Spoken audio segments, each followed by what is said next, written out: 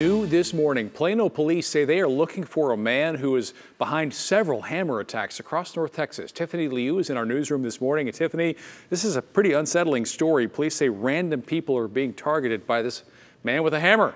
Yeah, Mark, people in the DFW area need to be on the lookout. Police tell us these attacks are unprovoked. They are searching for this man who are coming at people with a hammer. Plano police released some photos of the suspect. I want you to take a good look at these. At this point, there is no name. There is little information about this individual, but police think he is traveling the Metroplex using DART. There have been several incidents, and the latest was Tuesday night around 7 o'clock off Coit Road in Plano. The victim was struck multiple times before the suspect took off.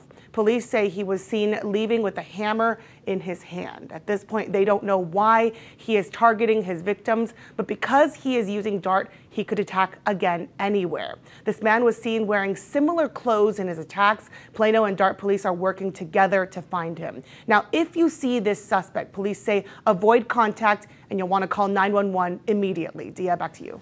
All right, Tiffany, thank you for that.